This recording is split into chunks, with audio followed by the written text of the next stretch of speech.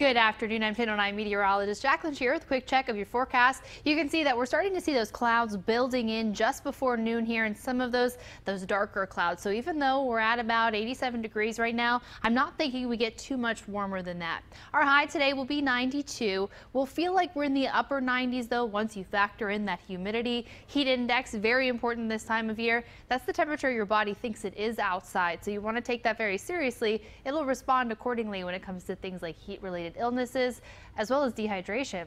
We have scattered storms rolling through our area as we push through the next few hours. If you take a look at our satellite and radar picture from the southeast, you can see that it's pretty clear, except of course for Barry here in the Louisiana area, pushing into that region as we're pushing through the next few hours, moving very slow. Some of that moisture will bring us storms by the time it's all said and done today. So as we're pushing through Futurecast, we get to about 3 p.m. and then those storms start to pop up throughout the area. Our South Carolina counties have the best risk of seeing a storm, and not only that, the best risk of seeing a severe thunderstorm. But today we're just talking about heavy rain as well as strong winds.